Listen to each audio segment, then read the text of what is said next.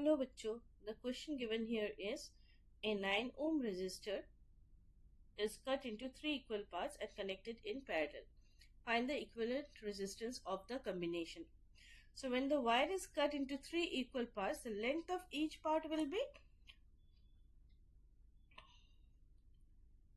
each part का length कितना हो जाएगा? L by 3, or you can say 1/3.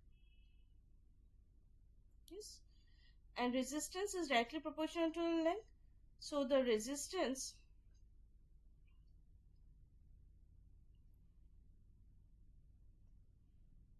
will be equal to 9 by 3, which is equal to 3 ohm each.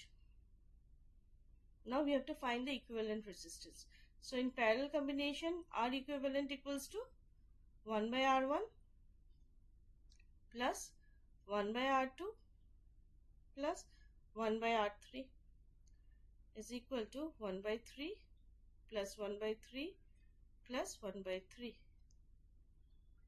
which gives us 3 by 3, which is equal to 1 ohm.